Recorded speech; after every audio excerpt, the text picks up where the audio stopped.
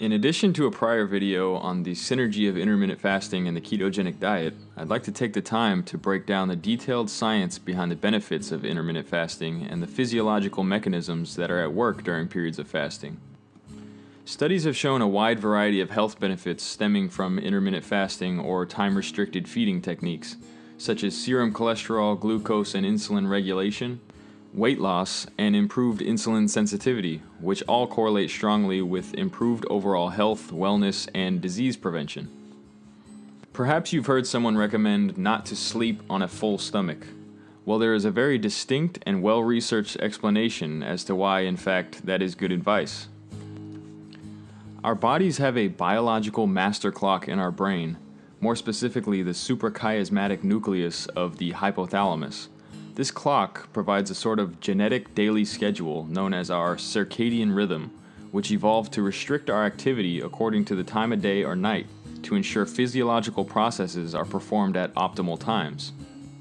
This is the same mechanism that causes us to be affected by jet lag when traveling across time zones, resulting in difficulty sleeping.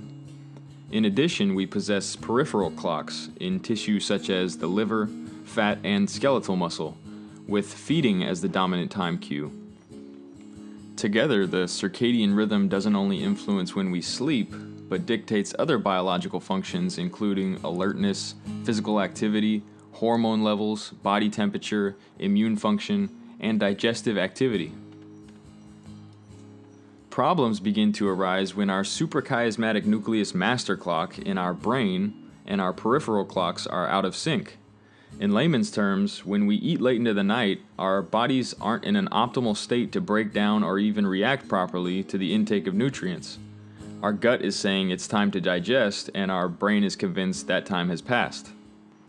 For example, insulin sensitivity decreases throughout the day and into the night, meaning the later we ingest food, especially carbohydrates, the more insulin our pancreas needs to produce to regulate glucose levels in the blood. As a result, eating into the night puts us at greater risk for developing metabolic disorders such as diabetes and obesity. Another mechanism that is affected by our circadian sleep-wake rhythm is our gastrointestinal microbiota, or our array of gut bacteria. Naturally, our gut is more prepared for digestion during the day by having increased blood flow, allowing for more efficient digestion and metabolism and reduced gut permeability.